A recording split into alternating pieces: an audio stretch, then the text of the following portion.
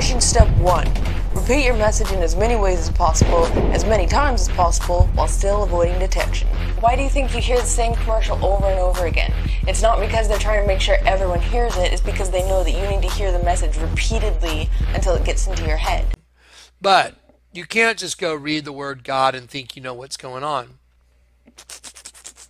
Can't do it. You got to look up the definitions, and that's what the Lord told me to do for y'all. Brainwashing Step 2. Include subliminal messages in as many places as possible. Brainwashing Step 3. Condition your victim to associate your message with primitive things like sex. Can you please not put that in there?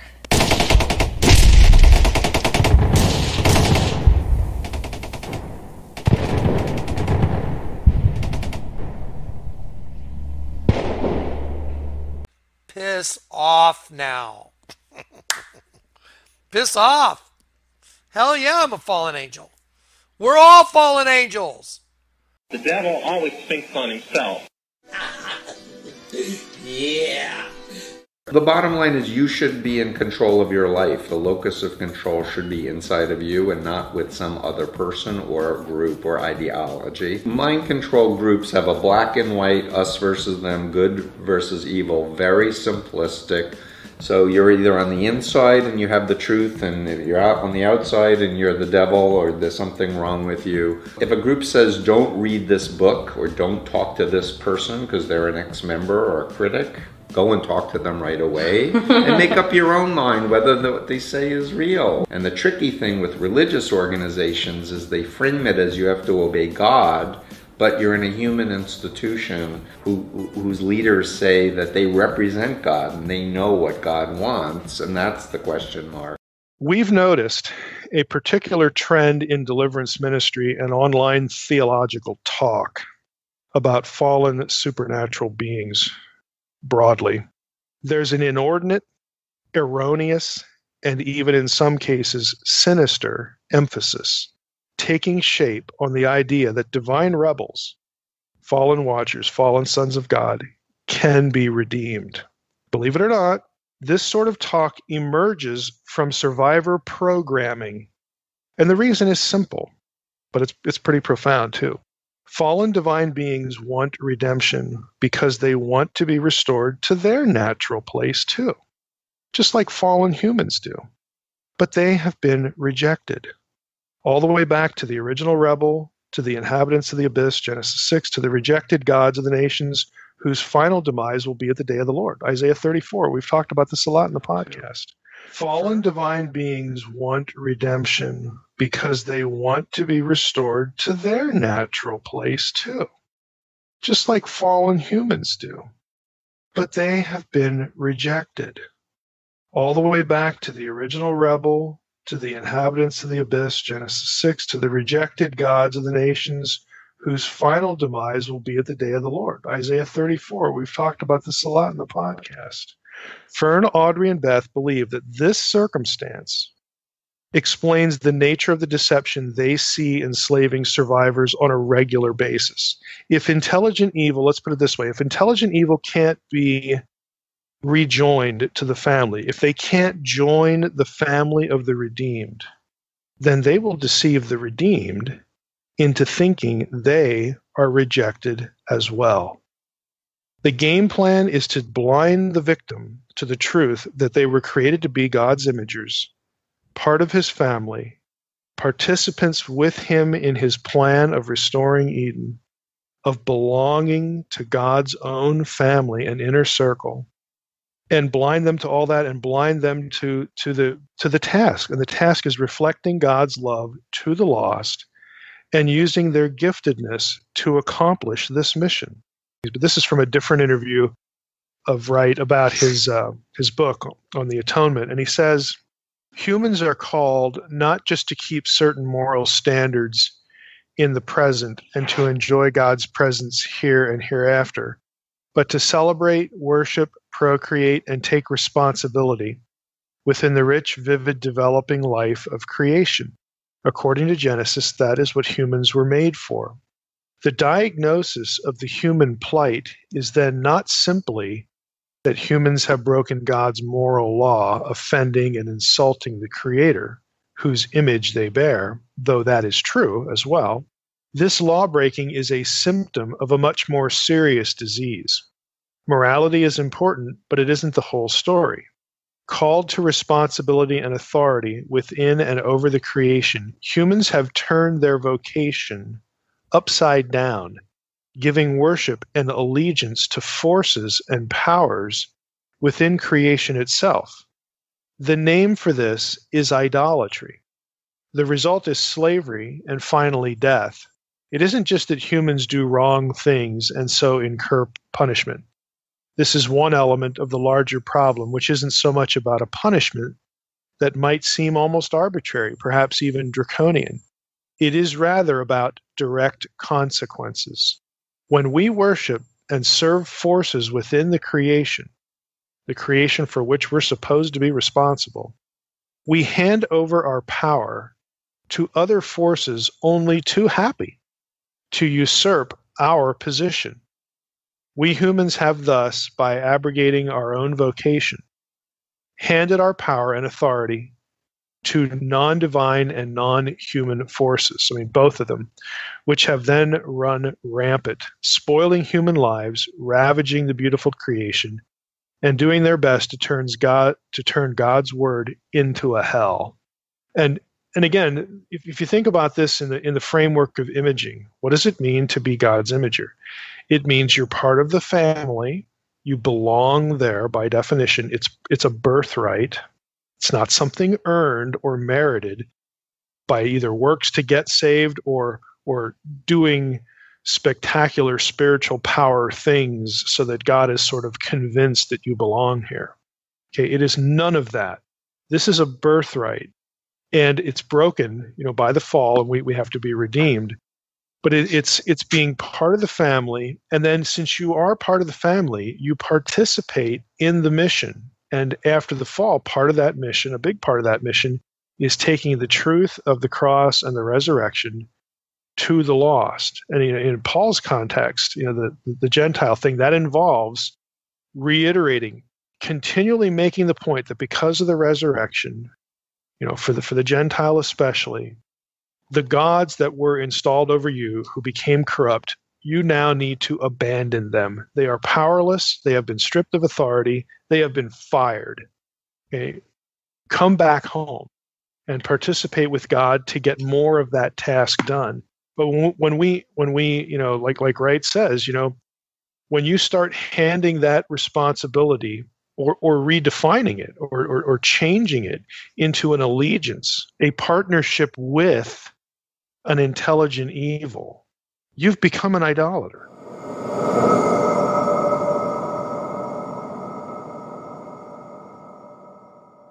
Chapter 21. And I saw a new heaven and a new earth, for the first heaven and the first earth were passed away, and there was no more sea. And I, John, saw the holy city, New Jerusalem, coming down from God out of heaven, prepared as a bride adorned for her husband. And I heard a great voice out of heaven saying, Behold, the tabernacle of God is with men, and he will dwell with them, and they shall be his people, and God himself shall be with them, and be their God. And God shall wipe away all tears from their eyes, and there shall be no more death, neither sorrow nor crying, neither shall there be any more pain, for the former things are passed away. And he that sat upon the throne said, Behold, I make all things new. And he said unto me, Write, for these words are true and faithful. And he said unto me, It is done. I am Alpha and Omega, the beginning and the end. I will give unto him that is athirst of the fountain of the water of life freely. He that overcometh shall inherit all things, and I will be his God, and he shall be my son. But the fearful and unbelieving, and the abominable, and murderers, and whoremongers, and sorcerers, and idolaters, and all liars, shall have their part in the lake which burneth with fire and brimstone, which is the second death. The devil always thinks on himself.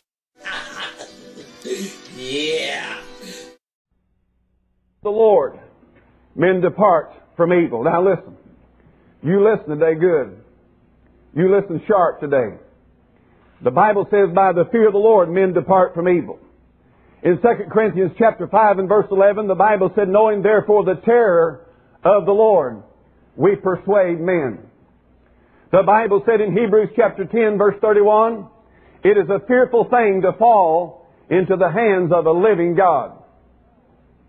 Think about that. It is a fearful thing to fall into the hands of a living God. Psalm says, and Romans 3 repeats it, that there is, it's talking about the condition of a lost man, that there is no fear of God before His eyes. Let me tell you why you're not saved here today. If you're not saved, that's because you don't have an old-time Holy Ghost Bible fear of God. If you knew for 1 second what it would mean for you to stand before the judgment bar of Almighty God without Christ, you would run down here in front of this church and get saved and say, stop your preaching. I've got to get saved. The fear of the Lord, men turn from their sins. Most people that I've seen saved down through the years were not saved because they felt God's love. I'm sorry to say that. Very seldom does a man get saved just because he's told that Jesus loves him or that Jesus died for him. A man never sees his need for Christ until he knows that he's doomed and damned and condemned and guilty before God. Most people I've seen saved were saved because they knew that they had broken God's holy law and they were in trouble, and that they needed a Savior, and that there was no other way than Jesus Christ, substitutionary death for their sin. The Bible says repeatedly this theme, flee from the wrath to come. Flee from the wrath to come. That means run and run fast. Get away from your danger. This crowd that doesn't want hellfire and brimstone preached is a bunch of mockers and scoffers. There is no human fix for the condition that we're in except divine intervention. Divine intervention from heaven above is the only fix for a man's lost soul.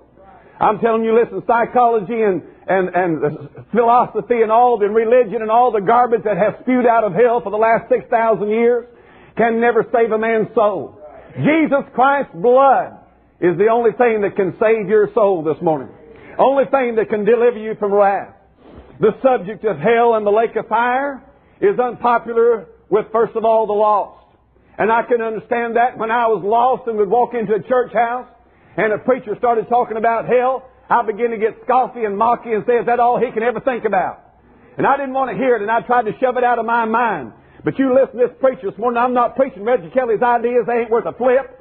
But I'm telling you, this Bible teaches that every person in this building this morning, in less than 100 years, is going to be either in heaven or in hell, depending on what you did with Jesus Christ. Jesus didn't say it'd be a good idea for you to be born again. He said you must be born again. You've got to repent of your sin, believe on the Lord Jesus Christ, or you will perish in the bowels of hell. Listen to me. You'll remember this Sunday. I promise you, if you're lost in this church house, you're going to remember this Sunday. Forever and forever, you're going to remember this message. If you die and go to hell, I promise you that day after day and night after night, you remember that God the Holy Ghost sent a preacher to you and sent His Word to you and sent His Spirit to you to warn you to flee from the wrath to come. The subject of hell, lake of fire is unpopular with preachers even. I'm so sick of our preachers in America, I can't hardly stand it. I mean, my heart is grieved. I mean, my stomach churns. When's the last time you heard it? Dr. Dobson or anybody else on radio preach about hell? When's the last time you heard your favorite radio preacher or TV preacher preach about hell and the lake of fire and warn people that Jesus Christ was the only way to heaven and that they must flee to Him in order to escape the wrath of God? You don't hear the wrath of God. You don't hear the lake of fire. You don't hear hell preached on anymore in our messages across this country. Most church congregations will run a preacher off if he preaches they think too much on the subject of hell. Give us some things. Give us smooth things. Preach smooth things to us. Don't make us think about those things. The religious crowd hates the preaching of hell. The educated crowd denies hell. The seminaries do not teach on hell. The devil himself does not like preaching on hell. Putting the thought of hell out of your mind does not negate the reality and the importance and the fact of it. You can live in denial for 90 years. I've known people see me like they live for 90 years and deny the fact that they're a heartbeat away from an eternal hell. But that does not destroy it. John chapter 5 verse 28 and 29 says, marvel not at this, for the hour is coming, in which all that are in the grave shall hear His voice. Think about that. Think about that. Now, just in case you're one of these soul sleepers, and you believe that you just go to the grave when you die, God said that all that are in the grave shall hear His voice, and they shall come forth. They that have done good unto the resurrection of the just and life, and they that have done evil unto the resurrection of damnation. There is a resurrection. The fact of resurrection assures us that there's life after death. Just because you leave this physical body does not mean that you cease to exist.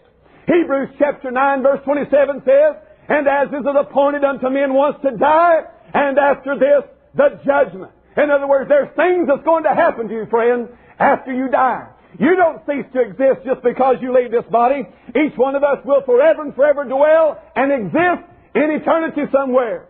The question is not, is there life after death? For we know that there is. The question is not, does one continue conscious existence? For we know that we do. The question is, where will you be in eternity? Why did Jesus Christ come down from heaven? Why did Jesus Christ take upon Himself the form of a man? Why did Jesus Christ suffer and die on the cross of Calvary? Why did He let Him spit in His face? Why did He let Him pluck His beard? Why did He bear the wrath of God upon His own soul? Why did He pour out His soul unto death? I'm telling you something, He's more than a good example. He's more than a kind person. He's more than a loving example. Jesus Christ is the Lamb of God that had to suffer and die for our sins and take away our sins. Jesus Christ, listen, to save us from the wrath of God. There is such a thing as the wrath of God. And you've never seen anything. You can't imagine anything till you've perceived by the Holy Ghost what the wrath of God is against sin. In Revelation chapter 1 verse 18, Jesus said, I am He that liveth and was dead. And behold, I'm alive forevermore. Amen. And have the keys of hell and of death. I want to tell you, He suffered and died to save Reggie Kelly from his sins. To save Reggie Kelly from hell. And I'm saying this, that He came to save you and I from the penalty of our sins, to keep us simply, in basic terms, from dying and going to hell, being separated from God forever. In Revelation chapter 20, then in verse number 10, the Bible says, and the devil that deceived them. The devil that deceived them. Are you reading it? Say amen. Amen. The devil that deceived them. Are you listening to me, lost man? The devil that deceived them. Deception is the primary tool of the devil. And there is a real devil. And that real devil is, listen, he's not going to heaven. He's doomed and damned and sentenced already. And the worst thing that Satan can do against God is to take you, God's creatures, to hell with him. And he's not playing monkey business about it. He'll meet you every Sunday morning here from now till the trumpet sounds to keep you from getting saved. He's serious about taking you to hell. He has no hope. He is full of bitterness. He is full of hatred toward God. And the worst thing he can ever do against God is to take you, God's created person, to hell with him. Now I'm saying to you today, the Bible said the devil that deceived him. Are you deceived this morning? If you're not saved by the grace of God, I say to you, you are at this very moment in deception. Rather else you'd get saved. He said the devil that deceived him was cast into where? The lake of fire and brimstone, where the beast and the false prophet are, and shall be tormented day and night forever and ever. Now you listen to me. This is what the devil and all of his religious crowd and philosophers and educators do not want you to hear. There is a place called the lake of fire. And those who are thrown into it and cast into it dwell there forever and forever. Look at verse number 11. And I saw a great white throne, and him that sat on it, from whose face the earth and the heaven fled away. And there was no place for them. Found no place for them. And I saw the dead. That's talking about those people who are dead, spiritually dead. This judgment here is the great white throne judgment. It is the judgment of the dead lost. It is the judgment of those people who refuse Jesus Christ. The judgment of Christians is back in the epistles, the judgment seat of Christ. This is a judgment exclusively for the lost people, lost without God. Verse number 12, and I saw the dead, small and great, stand before God. And the books were open, and another book was open, which is the book of life.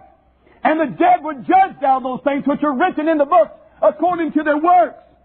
And the sea gave up the dead which were in it. And death and hell delivered up the dead which were in them.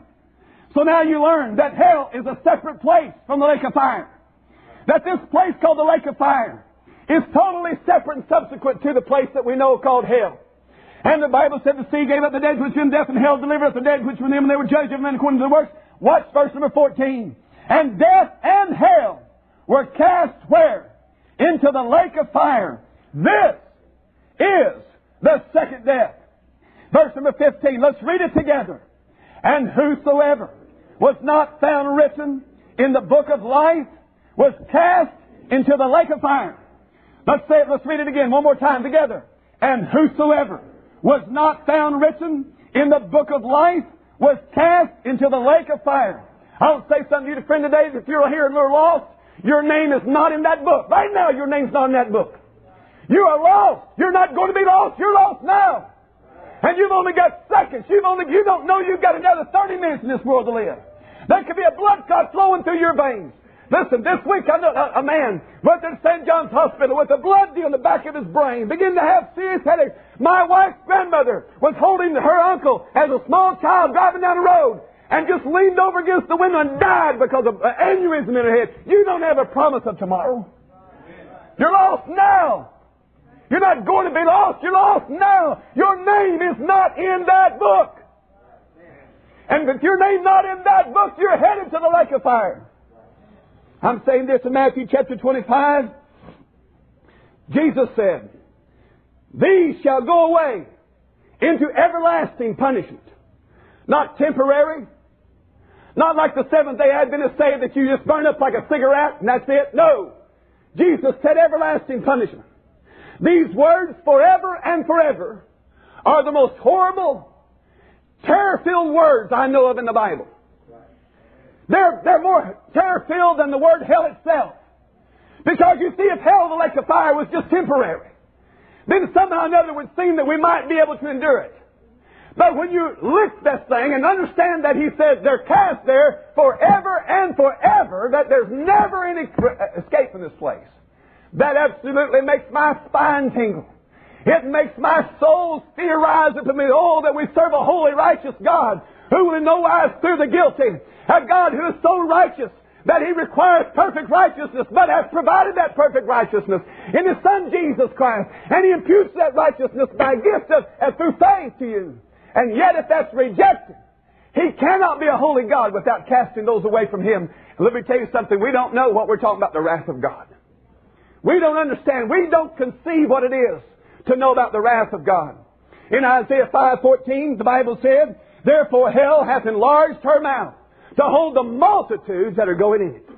I'm telling you, the Bible said that hell is enlarging its mouth because there's so many people going into hell.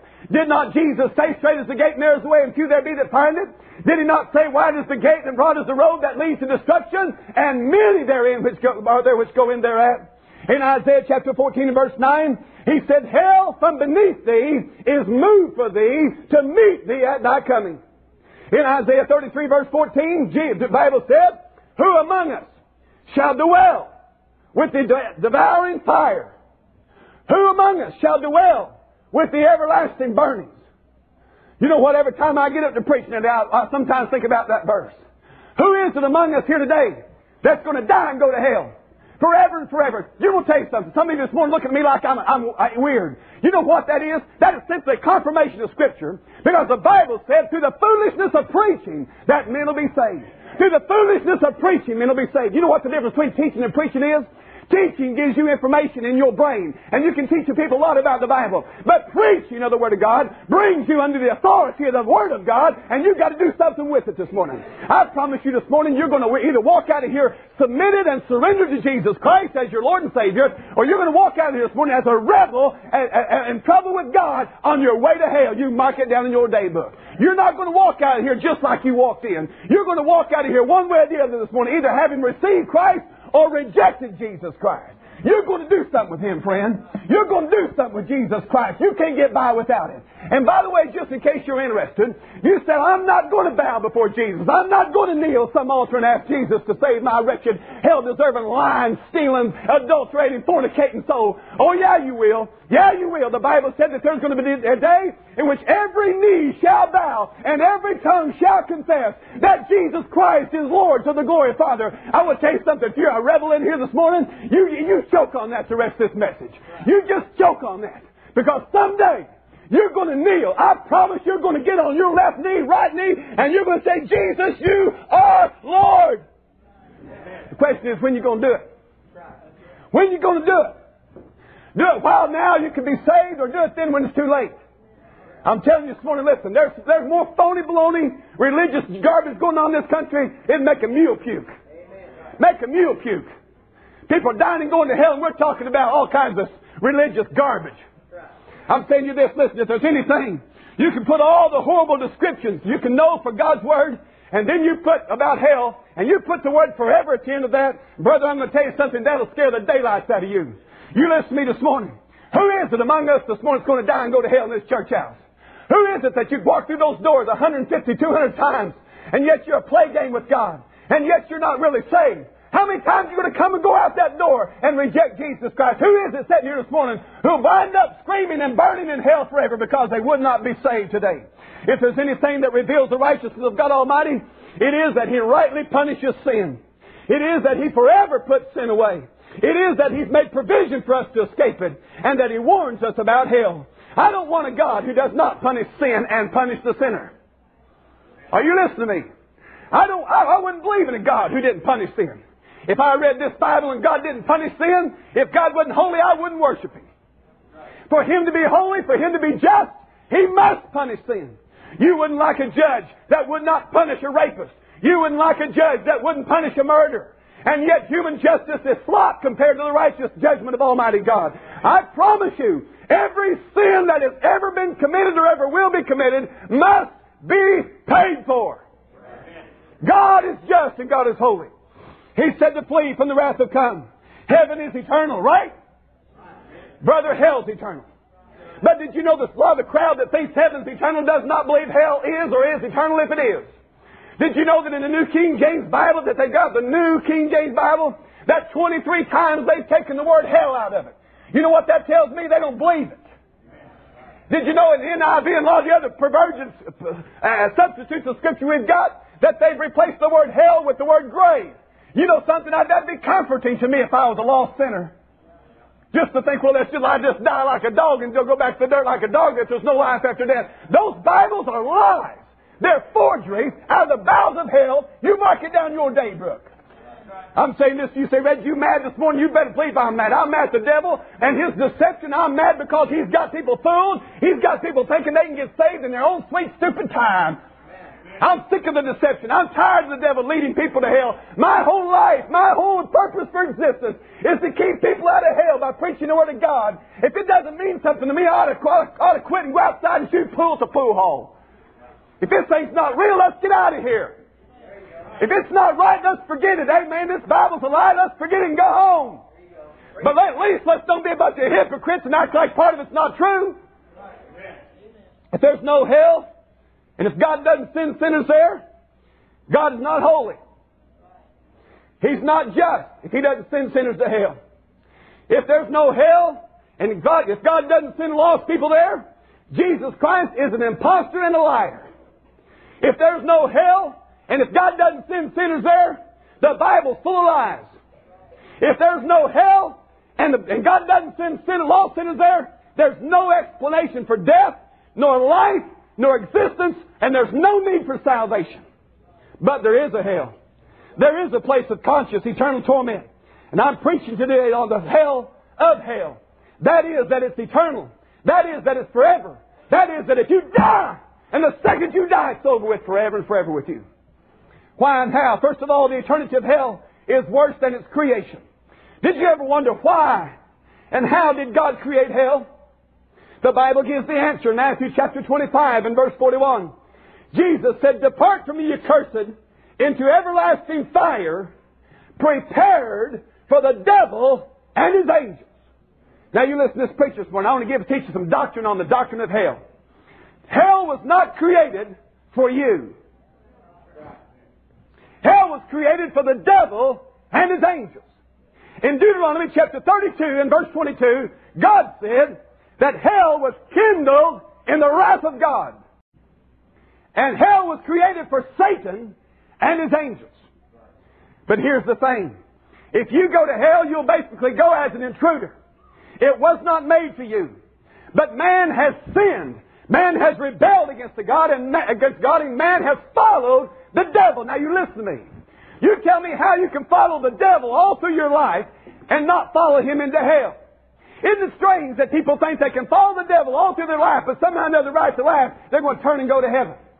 Don't be deceived, dear friend. If you are unsaved in this building this morning, you are lost without God. You are following the devil, even if it's Sunday by Sunday.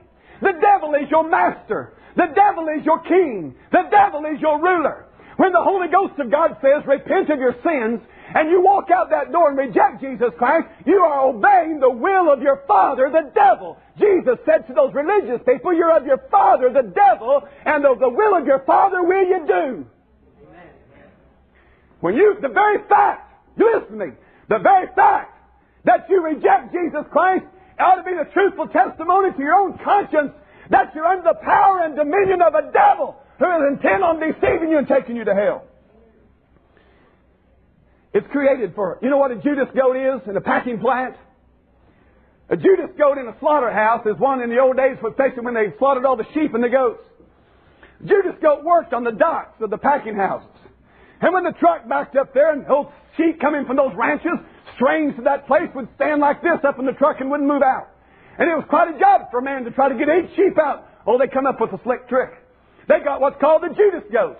And the Judas goat would come up to the gate of that truck and go, bah! And what he was saying to those sheep was, follow me, it's okay. And the Judas goat would trot off down through the ramp, down through the alley, and all of a sudden those sheep, here they come. Oh, look, he's going that way, he'll be all right, let's follow him. And the Judas goat led him down into the slaughter pen, and then the man shut the gate, and the old Judas goat circled back up, come to the gate, he lets him back out to go for another patch, and those guys got their head cut off. I'm saying to you today that if you're following the devil, he's a Judas goat. He's leading you to hell. Listen to me this morning. This world's educational system is leading multitudes to hell by telling them that they came from a monkey.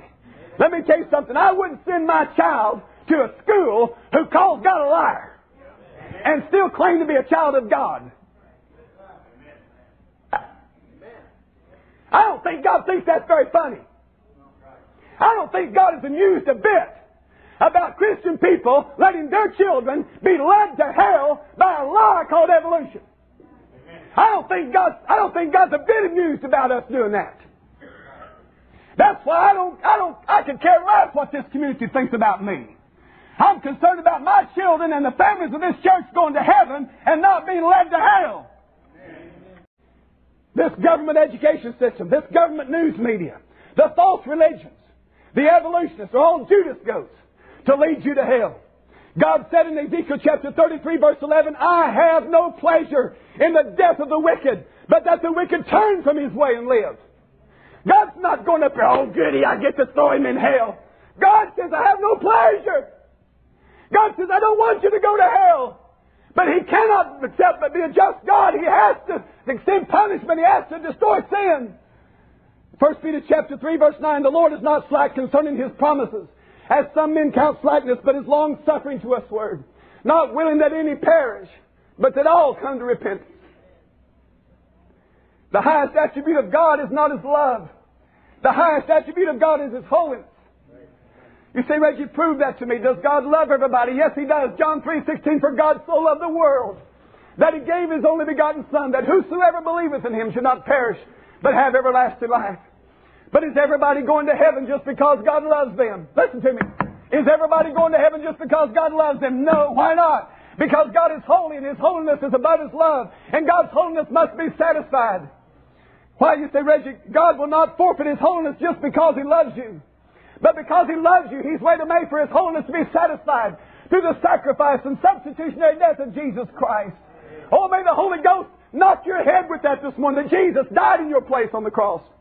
The hell of hell is worse than its creation, but secondly, the eternity of hell is worse than its reality. May I ask you this morning, do you really believe in hell? Do you really believe there's a place called hell in the lake, and also a place called the lake of fire? If you don't, I want to tell you, you're headed there. You're just the person God has explicitly said is going. For in Revelation chapter 21 verse 8 He said, but the fearful and the unbelieving shall have their part in the lake which burneth with fire and brimstone, which is the second death. The unbelieving.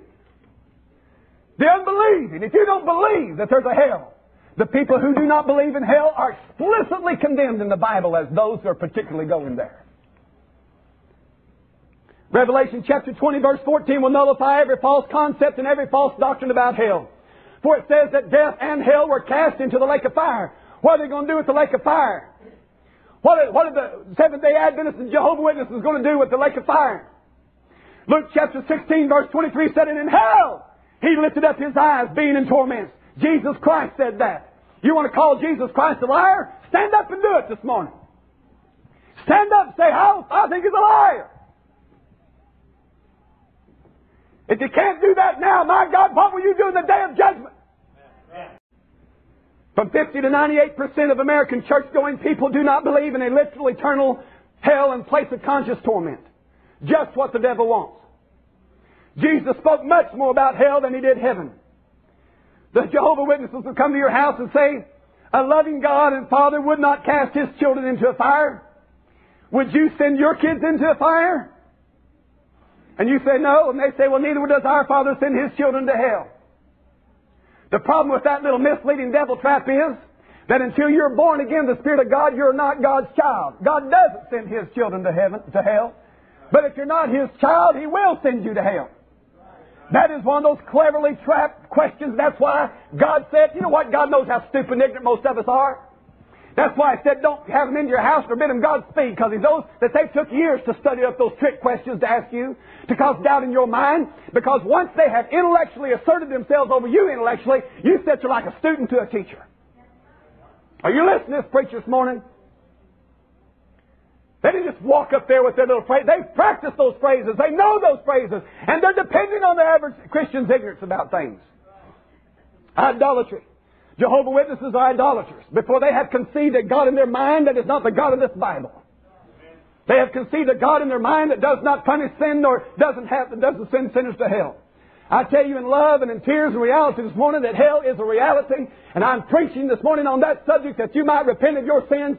Place your faith in Jesus Christ. What do you give a flip about who thinks about you next week if that's your job? You're going to die and go to hell because somebody thinks, well, he got saved. You got it. You're going to let their teasing send you to burning hell forever. Wake up, man. The hell of hell is also worse than its location. Where is hell? Where is hell? Revelation chapter 9 verse 2 says it calls it a bottomless pit. Well, we think surely something's got to have a bottom to it. God says it's a bottomless pit. Isaiah 14 verse 9 said that hell is beneath our feet. Ezekiel 32:27 says they went down to hell. Where is down? Hell is a bottomless pit. Hell is beneath our feet. And hell is down. Where is down? Where is beneath your feet? It's where north, south, east, and west meet. Throw me that basketball there. If you can there. I want to use this basketball as a picture of the earth. God says that you and I are on the surface of this earth. God said that hell is down from wherever you're at. God said it's beneath your feet from wherever you're at. God said it's a bottomless pit. God says that it's in the heart of the earth. It is where north and south and east and west meet. Hell is in the heart of the earth. You see, hell is like the local county jail. It's where lost sinners are held until sentencing to the state pen. The state pen is like the lake of fire is like the state pen. It's the final place. The only difference between it is there's never no exit from the lake of fire. It's an eternal sentence, not a life sentence. It's an eternal sentence. When a lost man dies, his body goes where? Into the grave. But his soul and his spirit go into hell. In Luke 16, and the rich man died, and in hell he lifted up his eyes. Now you listen to this preacher. When you die, your body goes into the grave. It returns unto the dust. But you're not just a body. You are a spirit, soul, and body. And there is such a thing the Scripture teaches as a soulish body with senses. Because the rich man in hell, though he was buried, but it also said that in hell he lifted up his eyes, and being in torment, he could feel and sense everything that he could sense like you can now. He had memory. He said, send Lazarus, that he said, send Lazarus, that may dip the tip of his finger in water and cool my tongue. He had a soulish body. For I'm tormented in these flames. He could remember. He could feel. He could perceive. He knew distance. He could see Father Abraham across the gulf. That's the reality of what the Bible teaches about hell. 5 times in that passage of Scripture, it says it's a place of torment.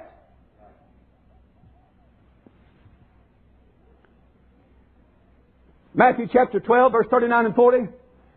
Jesus said, as Jonah was in the belly of the whale 3 days and 3 nights, so must the Son of Man be in the heart of the earth 3 days and 3 nights. You think about this for just a minute. I want to draw the earth to you here. Jesus said that He would be in the heart of the earth 3 days and 3 nights. In Ephesians chapter 4, verses 8 and 9, it teaches us that when Jesus died and rose from the grave, that He descended into the heart of the earth and led captivity captive. Let me show you what went on. When Jesus was hanging on the cross, there was a thief on each side. The thief that believed on Jesus that day and placed his trust and faith in Him, Jesus said to that man that this day shalt thou be with me in paradise. He did not say heaven. Paradise, according to Jesus in Luke chapter 16, was in the heart of the earth. For the rich man lifted up his eyes in hell and seen Lazarus in Abraham's bosom afar off. This was called Abraham's bosom, or called paradise. Now you listen to me good. When a person died before Jesus Christ came and suffered and died and then took His blood to the Holy of Holies, the true tabernacle in heaven, they could not enter into the presence of God. Man cannot, could not, never will be able to enter into the presence of God as a sinner without sinless blood atonement on the mercy seat. We're getting ready to go into the book of Exodus in the tabernacle. You better be here. You want to know true doctrine, you get here. That blood for the sins to be atoned and paid for had to be placed on the mercy seat. Those people who died before Jesus Christ placed His blood on the mercy seat could not go into the presence of God, and you never read one time in the Word of God that they did. You never read one time they ever went to heaven. Where'd they go? They went to paradise. That's why Jesus told the thief on the cross, this day shalt thou be with me in paradise. Then it says, the Bible teaches, when He rose from the dead, that He ascended and led captivity captive. Did you know what He done? He went to heaven. He placed His own blood on the mercy seat at the true tabernacles in heaven, satisfied the just demands of a holy God for all eternity. Amen. Sins was paid for. And those who had placed their faith in that prior to His coming and died, He went and got their souls and their spirits, took them back to heaven into the very presence of Almighty God. And I don't care if you don't believe that or not. You just don't believe nothing. That's what the Bible teaches. Clear and simple. Just as sure as you're sitting in your seats this morning. Let me tell you something. God does not contradict Himself nor His pattern of salvation. But when the rich man died, that was before all that. He could see Abraham through a great gulf. And he could converse with him. You say, I don't believe that. I don't care. That's your problem. You don't believe the Bible. Believe. Believe. Believe. Start believing God instead of believing your own mind and the devil's lies and the world's trash. Start believing that book. This the only thing friend going to hold you up when you're dead. All that garbage, that stuff's going to be gone. You better believe this book. Let me tell you something. That's why the devil attacks this book night and day without stop. Jesus emptied out the heart of the earth, paradise. Now they're in the very presence of God. And now all that's left in hell, all that's left in the heart of the earth is hell. Now you say, Reggie, what are you talking about? I'm saying that when men die now, their bodies go in the grave, their spirit and soul goes into hell. All that's left in the heart of the earth now is hell in the bottomless pit. You say, Reggie, how's that? In this earth, there's molten liquid lava. The earth's crust is about 6 to 12 miles thick on the average. Beneath this crust is molten, hot, liquid lava.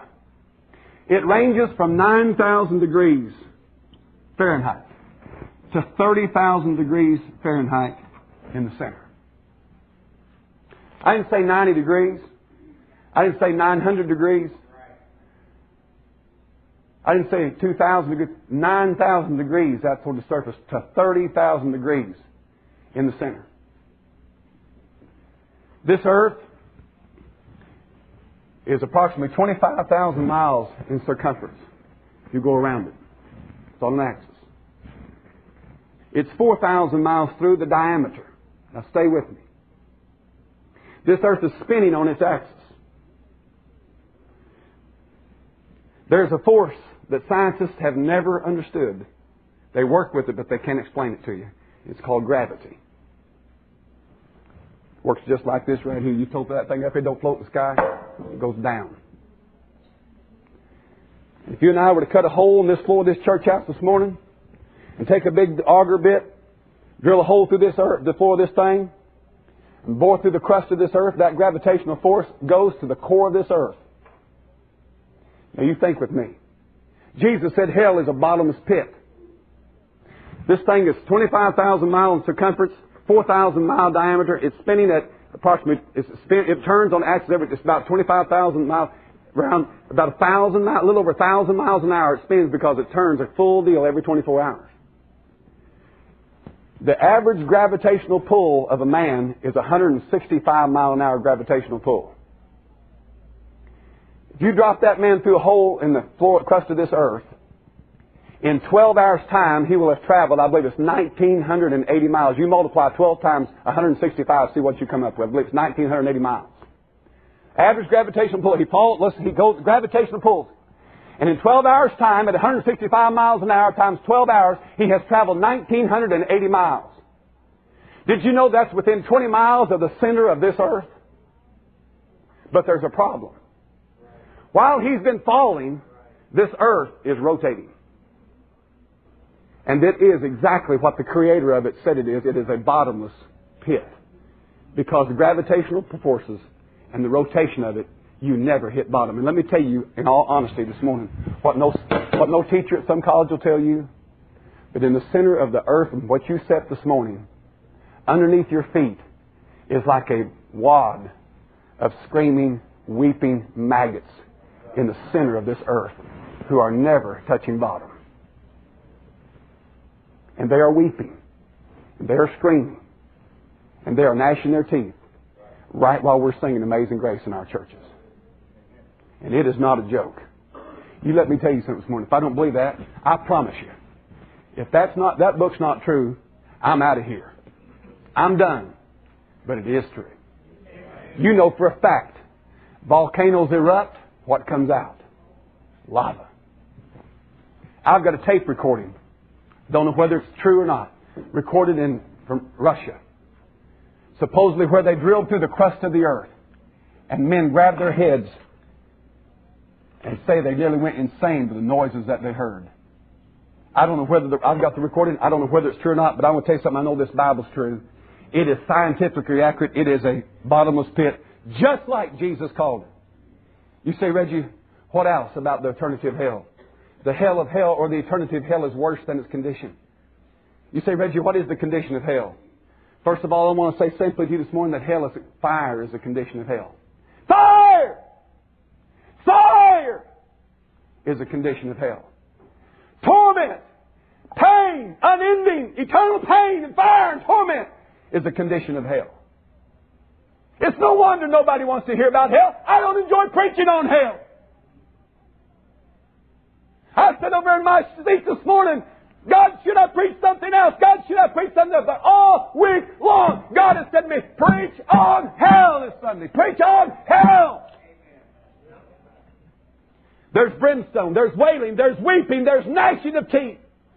Jesus taught His disciples from the Mount of Olives. From the Mount of Olives, you can look down south of Jerusalem and see the valley of Gehenna. That's where the pagan peoples offered their children to the brass god Moloch. He was a brass god with arms like this right here. They would build a hot fire and get that brass god red hot. And then at certain times of the year, they would take their children just like Americans are doing. They would take their babies and they would sacrifice their babies to this red hot god Moloch. And they would come around there and those old pagan priests would dance and do all their rituals and do their singing and all this stuff. And this mother had this little baby and she handed it into the arms of that old pagan priest. And that pagan priest would go before that brass god Moloch and then he would cast that baby up into its arms while the heat and the fire blowed up. And those arms were made to catch those children. And those babies would weep. And those mothers would weep. And they would whoa! And those babies' bodies would literally, the blood and the flesh and the bones would drip through. And then they did something. They would take dogs as part of their ceremony. They would take dogs, and then they would throw the dogs in on top of that fire at the base of this god Moloch.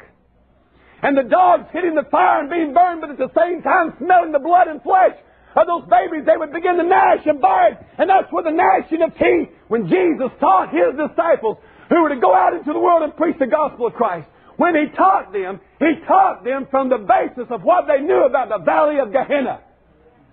Don't you ever believe it? Those Israelite people knew exactly what went on down at that place. When they came into that land, God said, destroy those people. Utterly do away with them. They knew what He's talking about. And that's what He said. Jesus said, hell, if you want a picture of hell, look down to what they were doing in Gehenna. Satan had total control of that place. He had total control of those people. And what they done brought them to weeping and wailing and gnashing of teeth and loss of their families. You think hell's a joke this morning? You think it's something you can twiddle with in your mind? Well, I might get saved, I might not, I don't know. One of these days maybe I will. That is all line, hook, and sinker from the bowels of hell. Satan is reaching his grim reaper hand out your soul and trying to keep you from being saved. He knows. He knows. Let me tell you something. The devil knows this book is true. He knows it's appointed unto men once to die, and after this the judgment. And he's trying to keep you from being saved. It's worse. It's a place of thirst. You'll never walk up to a fountain or a spring. You'll never walk up with a glass to a sink and get you a glass of water. You'll never put 50 cents in a pot machine and get a cold Pepsi in your life. You'll never know what it is to feel a breeze coming across the field. You'll never look up and see the clear blue sky again, only sulfur and blackness and heat and the screams of the damned around you. You'll have the memory.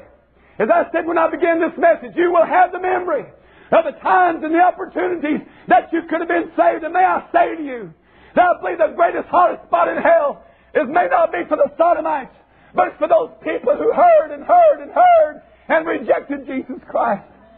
My God, have mercy on your soul. Then not only that, but it's worse than that. Take your Bible. I want to show you a scene out of hell in Revelation chapter 9. Revelation chapter 9. I don't know when God will take me home. Been some days in this year I wished He would have. I know one thing, I'm getting more happier about a glorified body than I've ever been. Buddy, I'm going to tell you something. This thing of Christianity is sweet and real. And I tell you, I hate my flesh nature so bad, I'll be glad to shake that stupid thing loose. In this robe of flesh I drop and rise and seize the everlasting prize. Revelation chapter 9. God gives this account during the tribulation period.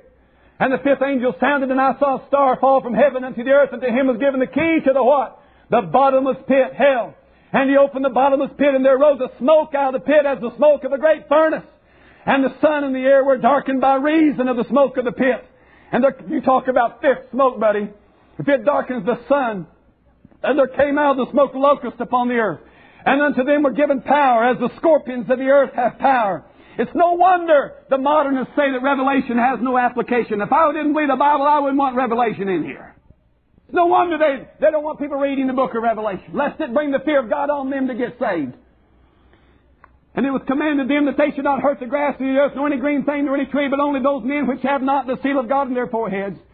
And to them it was given that they should not kill them, but that they should be tormented 5 months. Their torment was as the torment of a scorpion when he striketh a man. And in those days shall men seek death, and shall not find it, and shall desire to die, and death shall flee from them. And the shapes of the locusts were like unto horses, prepared in the battle, and on their heads were gold crowns like gold. Their faces were the faces of men. They had, watch this, they had hair as the hair of a woman. That's why when I see a man with hair on him like a woman, I get thinking about Revelation in the bottomless pit. And their teeth were as the teeth of lions. They had breastplates that were breastplates of iron, and the sound of their wings was the sound of chariots, and many horses ran to battle. Watch this. And they had tails like unto scorpions. And there were stings in their tails, and their power was to hurt men 5 months. And they had a king over them, which is the angel of the bottomless pit, whose name is in the Hebrew tongue Abaddon. But in the Greek tongue had his name Apollyon. One woe is past. Behold, there come 2 woes more hereafter. And the sixth angel sounded, I heard a voice. And I want you to jump down to verse 17 to save some time to show you these beasts. And thus I saw the horses in the vision. And them that sat on them having breastplates of fire, jacinth and brimstone heads of the horses, whereas the heads of lions, and out of their mouths issued fire and smoke and brimstone. And by these three was a third part of men killed by the fire and by the smoke and by the brimstone which issued out of their mouths. For their power is in their mouth and in their tails. For their tails were like serpents and had heads, and with them they do hurt. Let me tell you something, friend, what you've got to look forward to, and you bust hell wide open. There are beasts down in hell right now. They're awaiting the great tribulation period that the angel is going to unloose them for a season, but they're down there now. Right now. You die today, you die next week lost, buddy, you got this to look forward to. There are beasts down there that have tails with serpents' heads on the end of them. And they reach out and they bite and sting like a scorpion. They have teeth like a lion. Anybody want to go to a place like that? My God Almighty, my soul, my God in heaven, you ought to repent and get saved today. This thing is serious. You play in church, Jesus is your little slot machine of your spare tire on the backside of your soul that you want when you get in trouble. You're not saved. Who are you kidding? He will never be your spare tire. He will never be your spare tire. What you need is an old-time deep returning of your soul to God Almighty. Us Americans are so cocky and so jawed up and so slicked up and perfumed up and prettied up. We think we're something. Let me tell you what we are. We're filthy, rotten, nasty, vile sinners to the core. Apart from the grace of God, we don't have any hope. Mark chapter 9, verse 43, Jesus probably gave one of the greatest discourses on the terribleness of hell there ever was. Jesus said that it's better for man, he said, to lose an eye. He said it's better to have your eye taken out than to go to hell having two good eyes. He said if your eye is offending you, in other words, your eye is what you like to watch and what you like to see is keeping you from being saved. Jesus said you'd be better off to gouge out your eyes and die and go to hell, die and go to heaven having one eye, than die and go to hell having two eyes. Now that's serious. And if he'd have just said that, that'd have been enough. But he went further and said, if thy hand offends thee, if your hand's keeping you from getting saved, you like to do things, and you like to participate in things that's keeping you from being saved. Jesus said you'd be better off to take your hand and have it sawed off. Can you imagine somebody coming into church this morning with an eye out and a hand off? You'd say, that poor guy. Now I'm going to tell you, Jesus said if he's saved and you're lost, he's way better off than you are. Jesus said further, if your foot's offending you, in other words, if your foot's causing taking you places, and you will not give up that which your foot, hand, and eye wants to do, he said you'd be better off cutting your foot off and die maimed and go to heaven than having two good feet, two good hands, and two good eyes and go to hell. Now you tell me what else he's got to tell you. What else is he got to tell you? I want to tell you something this morning. If you're saved by the grace of God in here and your sins are forgiven, you're washed with blood, you ought to be the happiest soul in 3 counties. I'm telling you this morning something, folks, we forget what it is when God saved us. We forget what it was when Jesus died on the cross for our sins. The only way in the world we could ever be saved. I'm telling you the condition of hell is worse. The eternalness of hell is worse than its condition. The hell of hell, the eternity of hell is worse than its darkness. Mark 8:12 says that they were cast into outer darkness. Not utter darkness, but outer darkness. Luke chapter 13, verse 28. The Bible said, there shall be weeping and gnashing of teeth when you shall see Abraham, Isaac, and Jacob, and all the prophets in the kingdom of God, and you yourselves thrust out. You know what he said there? There's an outer darkness. In a building, especially at night, if you're out in the darkness, there's a window. You can see in, but the people inside can't see out. That's outer darkness. And what God, if you listen to me, check Isaiah 66 if you don't believe this. Those in hell, in some capacity, will be able to see where they could have been. Outer darkness. What would it be to die and go to hell? You say, Reggie, you've described a lot of things about hell this morning, but what is the worst thing about hell? The worst thing about hell is that it's forever. You know why my heart hurts for some of you young people? Because I see myself in you when I was a young person. One foot in the church, the other foot in the world. One foot don't want to go to hell, but one foot wants to enjoy the pleasures of sin. And I grieve for you, because I see myself. If hell was just for 5 minutes, maybe somehow or another we could still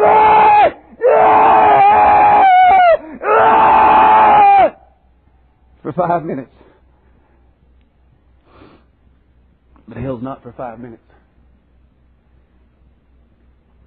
You ever thought what it'd be like to die and go to hell?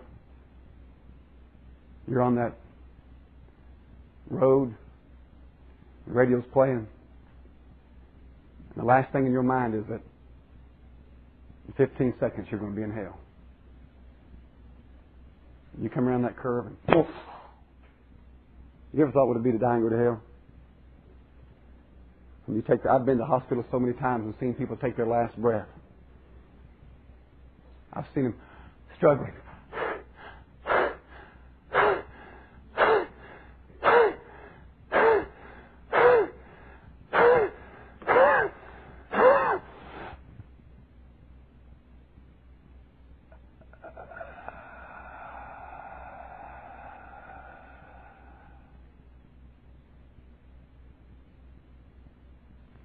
And I've thought to myself, what were their first senses of perception? Was it a sense of smoke? Was it the smell of sulfur and brimstone? Did all of a sudden they begin to hear something like, "Ah!" But let me tell you what would be worse than anything you've ever seen or thought about hell. And that is to wind up in there and realize, oh God! Oh God, I'm here forever. When that hits your soul, you've never known torment. And if hell was for 5 years, Steve, if it was for 5 years, I think somehow or another, Steve, maybe I could just curl up in a ball and just say, but the hope of knowing that at least 5 years from now, my constant, unending thought would be, 5 years from now, I get out. If hell was for 500 years, do you know what your constant thought would be? Ah! Ah! Ah! At least 500 years from now, I'm out. And may I say, even if you thought hell was only for 5,000 years. May I go further and say, if you thought hell was only for 5 million years, there would be out there on the horizon of your mind that little star. Someday, I get out of here. The hell of hell is that it's forever. And you never. There are no exit doors in hell. There are no water fountains in hell. There are no doors out of hell. There are no prisoners escape. You cannot suicide out of it. There are no drugs or liquor to get your mind off of it, to take away the reality of it. Liquid waves of fire splash against the walls of hell and seem to say forever, forever. Beasts with bat-like wings come float and sting you and gnash upon you. And they say and hiss at you forever. You're here forever. Satan himself will look upon you and laugh. And let me tell you something. He will reach and pull the mask off of his face and laugh in your face. I led you to hell. Who among us this morning shall dwell with everlasting burnings? Our Father, Lord Jesus, I thank you that you died for me. Jesus, I thank you that you suffered for my sin and that you rose from the dead and that you conquered death, hell, and the grave, and it has no more power over me because of what you did at Calvary. Oh God, today, oh my Lord, save the lost that are here, I pray. Lord, we can only go so far. We can lift our voice like a trumpet and preach the eternal truths of the Word of God, but the Holy Ghost must convict of sin and draw to the Savior. I pray that you'll save today in Jesus' name. Our heads are bowed, our eyes are closed down. I want you to sing just as I am in just a moment. You listen to me good now. Listen. The God of this Bible, the God of creation, the God of redemption, gave His only begotten Son. And He gave Him to pay the full price for your sins and for mine. Folks, I'm going to tell you, He gave it all. He gave heaven's finest, heaven's best, and the only thing that could redeem you. And God made it so that it's a gift to you today. Eternal life is a gift to you. And when you listen to me, you listen to me good. If you'll come today as a guilty, repentant sinner to God, and you receive Christ as your Savior today, you call upon the Lord to save you in Jesus' name, God will give you eternal life. Are you listening to me? We're not talking about some do-better club. We're talking about salvation. We're not talking about some self-help effort system. We're talking about a God that'll save you 100% totally forever. A God who will redeem you. A God who will save you. A God who will make you His child. A God who will put you into the body of Christ. And for God to ever lose you, you have to cut off part of the body of Christ. I'm talking to you today, listen from the Bible. I give unto them eternal life, and they shall never perish. Are you listening? I'm not offering you some kind of religious system. I am offering you the salvation of God through Jesus Christ our Lord. Believe on the Lord Jesus Christ, and thou shalt be saved. Whosoever shall call upon the name of the Lord shall be saved. All that come to me, He said, I will in no wise cast out. Though your sins be as scarlet, they shall be white as snow. Though they be red like crimson, they shall be as wool. God will fully and freely save you today on the basis of what Jesus Christ did for you on that old rugged cross. Why will you die and go to hell? I want to say this to you. When you reject Jesus Christ, you are virtually spitting in the face of Almighty God.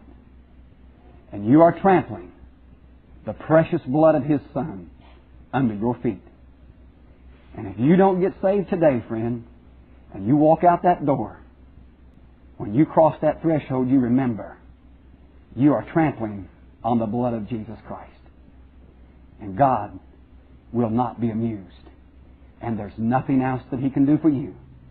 He's already did it all when He gave His Son for your sins, for your lying, for your stealing, for your hatred, for your adultery, for your fornication. God's Son paid it all. And He'll forgive you of every sin that you've ever done. And I pray this morning that you will come. In just a few moments, we're going to ask you to stand. And I want you to step out as fast as you stand. I don't want you to stop 1 second, let the devil lie to you another moment. And you may say, Reggie, I went forward in a meeting one time, and listen, I don't know nothing about your religious background. I'm just going to say this to you today, that if the Holy Ghost of God is talking to you today, and you're not at peace with God, I don't care what your name is, don't care where you are, who you are, I'd hit this altar and I'd say, God, be merciful to me, a sinner, and I'm going to believe you for my salvation and for my deliverance from your wrath in hell. And I place my faith in Jesus Christ, your Son. And God, you'd have to be a liar not to save me. Lord, save me today in Jesus' name. Hello, friend. Thank you for listening to this message from God's Word, the Bible. And this is Pastor Kelly, and I want to thank you for listening to this message. And I want to talk to you about the most serious issues that you and I will ever face, and that is our relationship to God. About salvation, about being saved, about being born again, forgiven, reconciled to God. You see, you have a problem, and I had a problem, and that problem is sin. Sin is the transgression of God's law, and you and I have sinned. We've broken. In fact, the Bible teaches in James chapter 2, if you broke one, you broke them all. I don't think many of you that are listening would argue with me that we're sinners. Sinners by nature and sinners by birth. And we're guilty before God. Now you and I are in big trouble because we're in trouble with God. It's one thing to have the law of man, the law of society after you. But it's another thing to have the law of God after you, to be in trouble with God. So we have a problem. That problem is sin. You and I have committed more sins than we can remember. We can't even call them all to remembrance today. There's so many. But I'm glad to tell you, secondly, there's a penalty for sin. And I'm glad of that because I'm glad God's a holy and a just God. The penalty for sin was death. He told Adam and Eve, "In the day that you eat thereof, you shall surely die," and they did. They died spiritually. They were separated from God. The word death means separation. And they died a physical death later on. That's why death and destruction and misery and sin of all kinds is around you and I, because of sin. But the main penalty for sin is eternal death. That is separation from God in the lake of fire forever and forever, tormented in that fire. That's the penalty for our sin. So we have a problem, we have a penalty, but the greatest and best news you've ever heard is that we have a provision. Jesus Christ, the righteous. God knows that we're sinners, and God knows we can't save ourselves. And God knows the condition that you're in out there today. 1 Peter chapter 3, verse 18, "For Christ also hath once suffered for sins." Think about that phrase. He suffered for sins. The just for the unjust, that He might bring us to God, being put to death in the flesh, but quickened by the Spirit. Why did He suffer? To bring us to God. The provision is that Jesus Christ paid for your sin by His death, burial, and resurrection. Isaiah 53 says that He was wounded for our transgressions, He was bruised for our iniquities, and the chastisement of our peace was upon Him. Ephesians 2:8-9 says, "For by grace are you saved through faith, that not of yourselves, it's the gift of God, not of works, lest any man should boast." The Philippian jailer wanted to be saved and asked the Apostle Paul, "What must I do to be saved?" And Paul said, "Believe on the Lord Jesus Christ, and thou shalt be saved." What did he mean, believe on the Lord Jesus Christ? Believe that He is the Son of God and that He died on the cross for your sins and rose from the dead. John 3:16, "For God so loved the world," and that includes you, "that He gave His only begotten Son, that whosoever believeth in Him should not perish, but have everlasting life." Jesus said, "All that come to me, I will in no wise cast out." John the Baptist said, "Behold, the Lamb of God, which takes away the sin of the world." There was a man one day, the Bible records, who went to a church and he prayed this prayer, "God, be merciful to me, a sinner." I want to ask you right now to do it. I want you to do it right now. I want you to do it not tomorrow, not the next day. I want you today to cry out to God. If you know that you're a sinner, you agree with God that you're a sinner, and you're under conviction about that sin. Listen, I'm not talking about a fix for all the problems you have. I'm talking about a fix for the situation between you and God. You're living in a world of sin, and you're going to have to deal with that till you die, I'm telling you. But I'll tell you something, it's good to know after you die that you've got a place where there's no more tears and no more sorrow, no more pain, no more sin, no more devil, not even your own flesh nature to have to deal with. And if you'll call on the Lord Jesus Christ, "Whosoever shall call upon the name of the Lord shall be saved." God wants to save you. He's able to save you, and He's made provision to save you. I hope you'll do that today. It's by faith, friend. It's not by anything else but faith. You just got to believe God. Believe on the Lord Jesus Christ, and thou shalt be saved. It is a gift, and I hope you'll do that. We just want you to know that God really does love you. Christ really did die for you, and He's risen from the dead, and He's able to save you to the uttermost. He's able to save to the uttermost those who come to God by Him. I hope you have a wonderful day. Thank you for listening again to this tape, and so long.